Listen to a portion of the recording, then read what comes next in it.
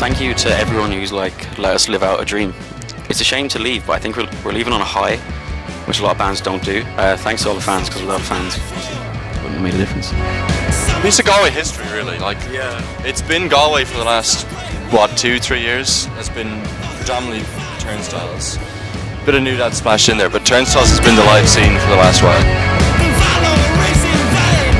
Definitely some experiences that like we never would have had otherwise if it wasn't for the band. The most fun has been like driving around in Killian's car with like 5 amps, 5 guitars, 5 lads, 2 drum kits in a yeah, in a like 99 Yaris, and just like going to places that, you know, we never ever would have gone to. So yeah.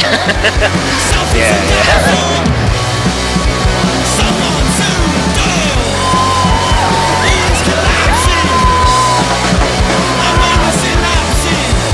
Well, it's a sad night, but I think they're leaving a legacy in Galway.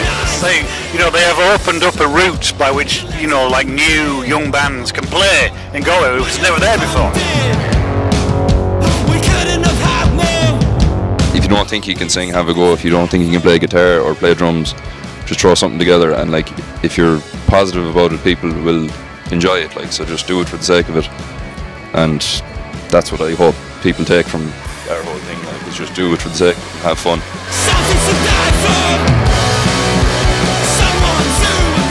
No one thought we were going to go anywhere really, and we got to like play in London and shit, which is pretty cool. So very grateful for everyone.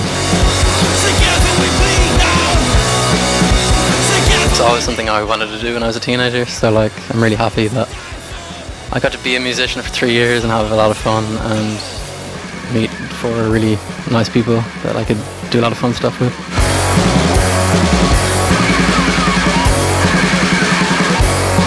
I spent my last 3 years with this band and they are fucking amazing. Yeah. I'm sad to see them go, but they will always live on.